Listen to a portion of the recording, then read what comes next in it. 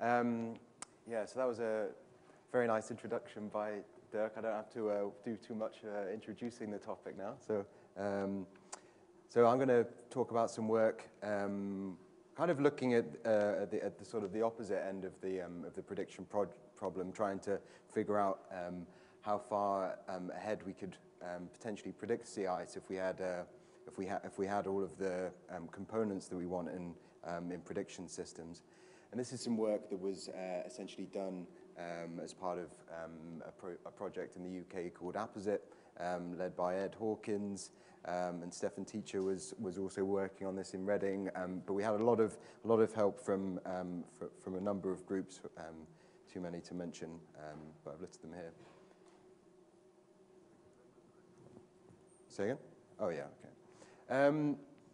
So, as you all know, Arctic sea ice cover has been decreasing very dramatically over the last few decades.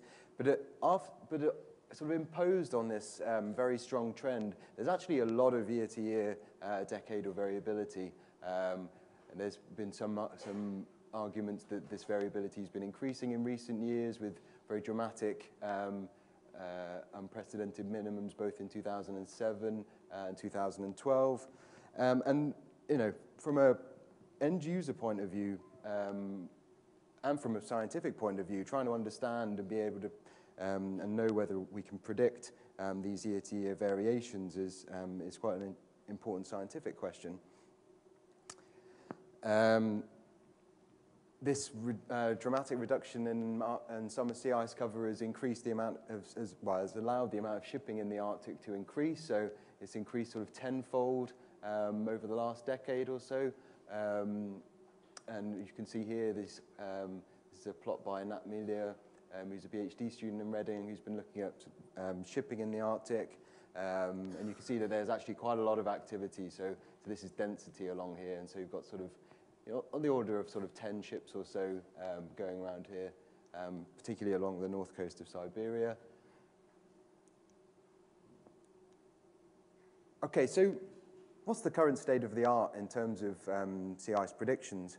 So this is a plot from a paper by Michael Sigmund, Environment Canada. So this is the CAN-SIPS sea ice prediction, seasonal prediction system. On this graph here is the anomaly correlation. So the target month for the forecast is along the bottom here, and this is the lead time going backwards. And what you can see is when the trend's included, there seems to be relatively high skill, which I guess is not surprising with, you know, seasonal forecasts of the September minimum potentially up around sort of 0.7 or 0.8 sort of when started from May. If you detrend this, however, you get much more modest skill. So, and it looks in particular like the skill sort of drops off after a few months or so. But we also have these features such as this sort of apparent sort of predictability barrier for around the early summertime. But we'd like to know sort of whether or not these features that we see in the skill metrics for these prediction systems are features of the real world, or whether they're due to sort of observational or model inadequacies. And in particular, trying to understand where the limit of predictability is so that we can kind of manage expectations about what we think we should be able to achieve in the future as we develop these systems is quite important. So that's what this project was essentially designed to assess. So we're trying to quantify the limit or the forecast horizon or predictability horizon of the Arctic environment, particularly sea ice on interannual timescales.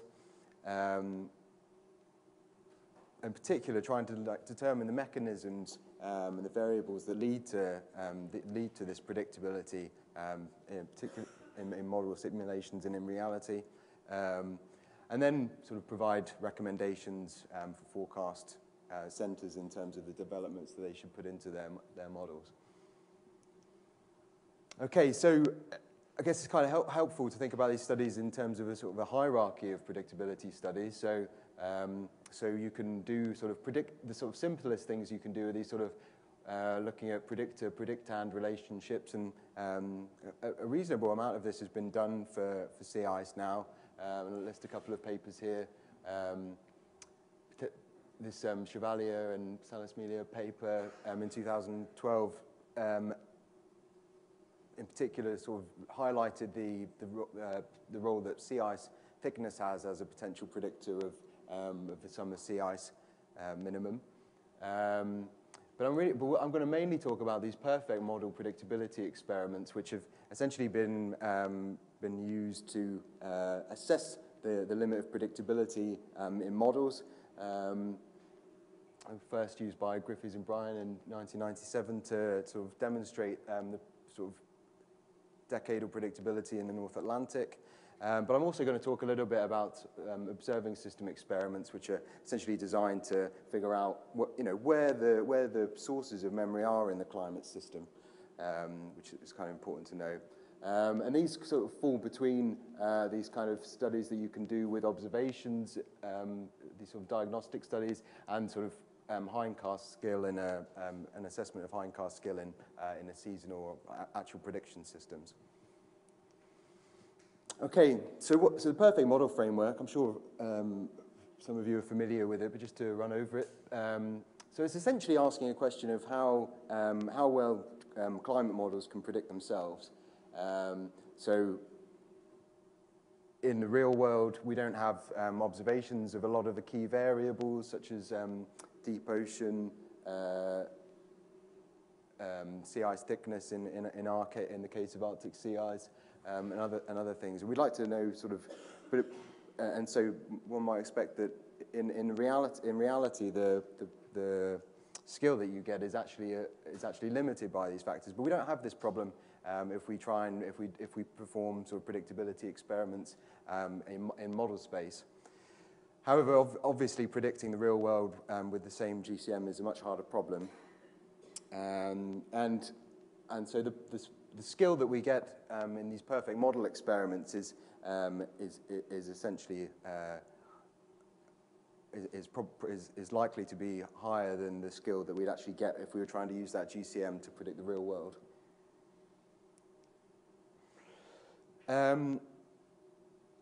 So in terms of ensemble design, so we had a lot of groups contributing to this experiment. So I've listed some of them here. All of these experiments were started on at least the 1st of July, because we were particularly thinking about predicting the summer sea ice cover. And we choose a range of initial states. So if I go back to the previous slide, so if this is the control, if we think about this line here as the control simulation, then you pick so you take a long sort of 200-year fixed forcing control run, and all with sort of present day greenhouse gases and other forcings.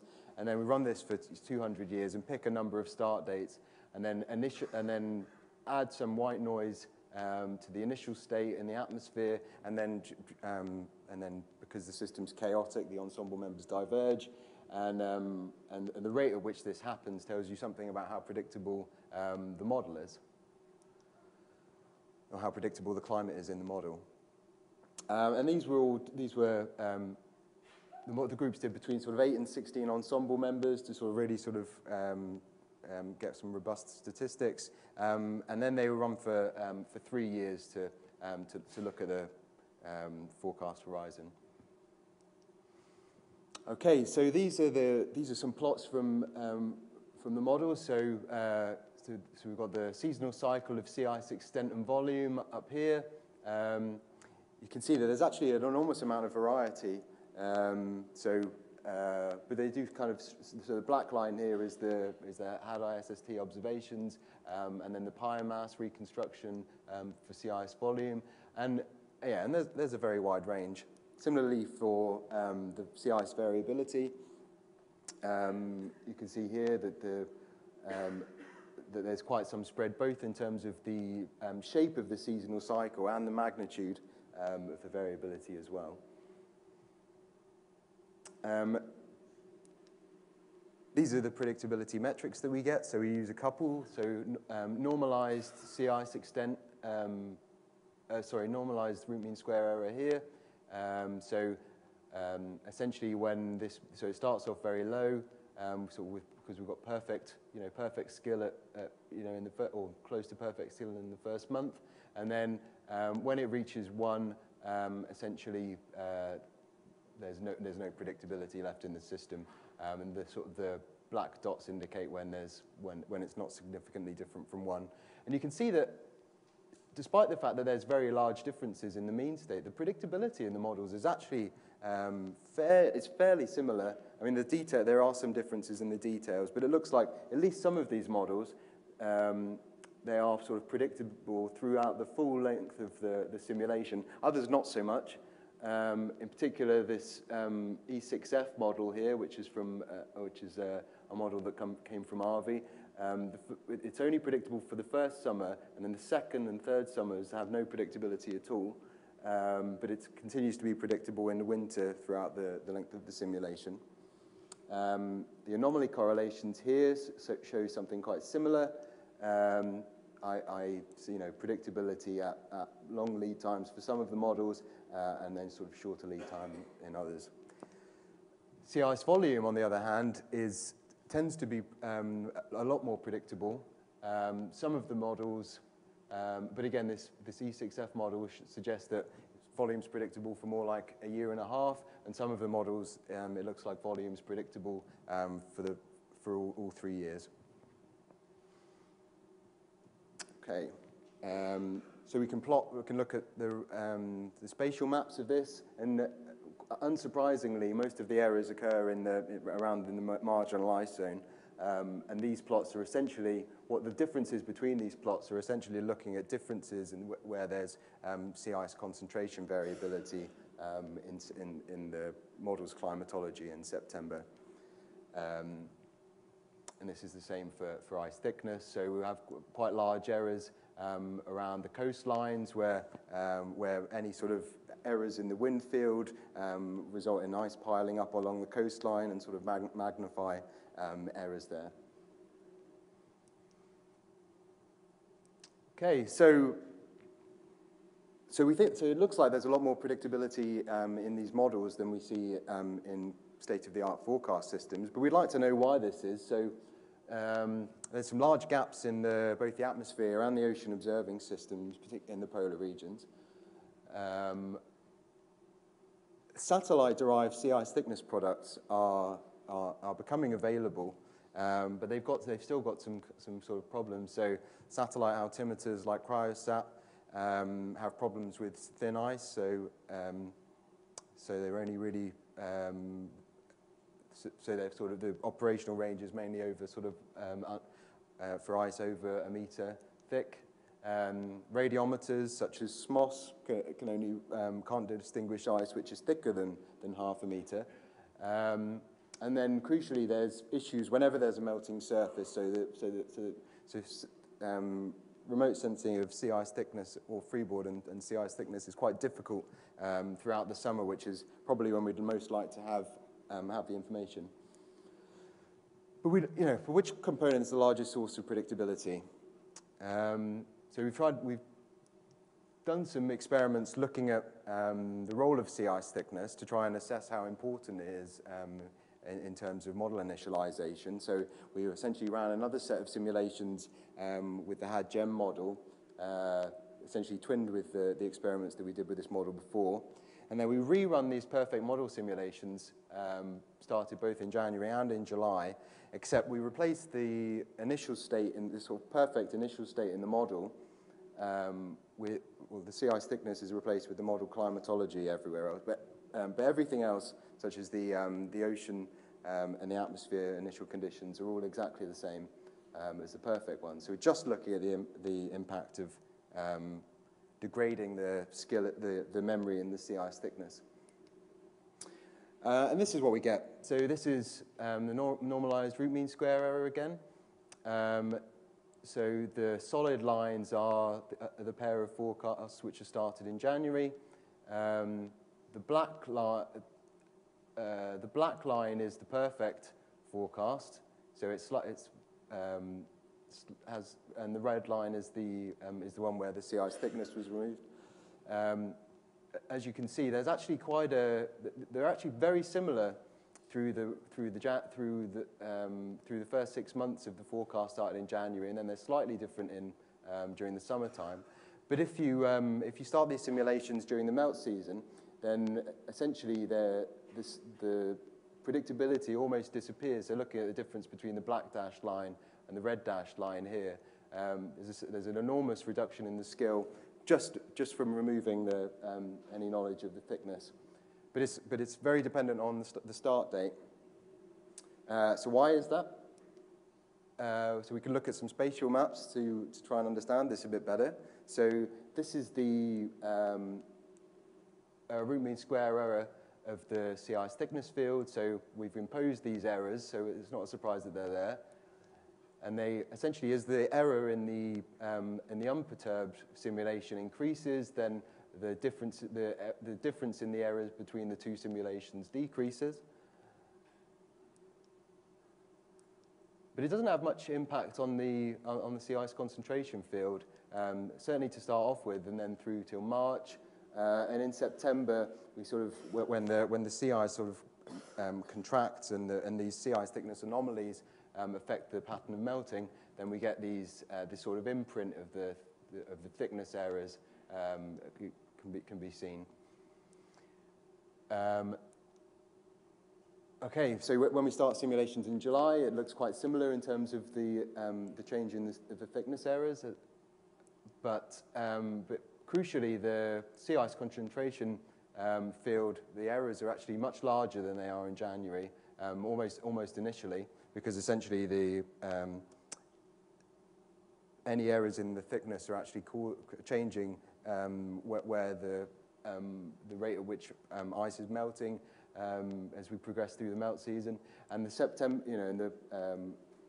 and essentially it removes all skill all of the memory that results in sort of skillful prediction of concentration for the start. But then essentially it only seems to be an issue for the first summer. Yeah. Okay. So these are so in terms of the atmospheric impact, it seems to have quite a large impact on the skill during the first month, particularly when we initialize in January. But it's much more. So this is the percentage increase in error of the mean sea level pressure field. Okay, so in summary, looks like there's potentially skillful predictions of sea ice extent for 1 to 2 years or so in summer, longer in winter, and much longer in predictability for volume. But model biases and a lack of complete observations really reduce this skill when predicting the real world. And I think that sea ice thickness we demonstrate that sea ice thickness is particularly important for improving these forecasts. And this data set is available, the predictability data sets are available at the BADC if anyone's interested in looking at them for other things. So I'll just leave some discussion points up there.